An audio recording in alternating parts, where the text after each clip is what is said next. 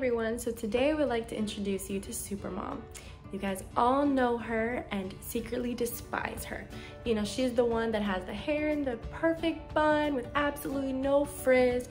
She's always wearing a big smile as she cleans her perfect house that you can actually see her reflection off of the floors. You know, my floor is not like that, and probably yours are not either. She actually looks at Pinterest and she gets all those recipes and she has all those bake sales and everything is absolutely perfect in her house. Nobody's like that. I just want to give you a reality check. Nobody is like that. You're a mom and you're trying to compare yourself to Miss Perfect Mom, and it's just not going to happen.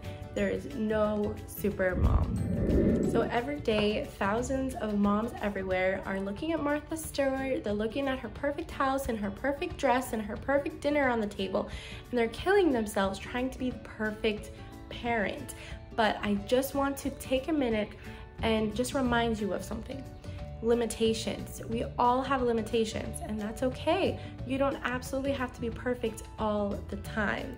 So in this video, I would just like to celebrate the imperfect mom. That is what I just want to celebrate for a minute. It's the mom that can make an impromptu gift out of McDonald's gifts and wrapping paper. It's the mom that is able to all of a sudden show up and then just love on her kids, even though she might not always be perfect all the time. So you guys, it's time to pull the plug on Supermom. You are perfect just the way that you are. So I just want to give you a few tips that we can actually embrace our imperfections and be the best mom that we can be. So number one is make sure that you relax. You know, just chill out.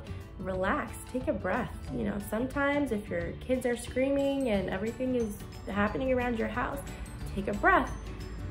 Take it in, take it out, relax. Number two, stop comparing yourself to others. I know that it can be so tempting at times to look at other people's Facebook accounts and Instagram accounts and you think that they're the most perfect person out there. But I just want to say nobody is perfect. Stop comparing yourself. Number three, rest. I mean, resting is different than relaxing. Relaxing just means take a breath, but you actually want to rest too. You know, you want to have sleep. Try as much as you can. And make sure to ask for help when you need it. I mean, don't be afraid to ask for help. You have family, you have friends.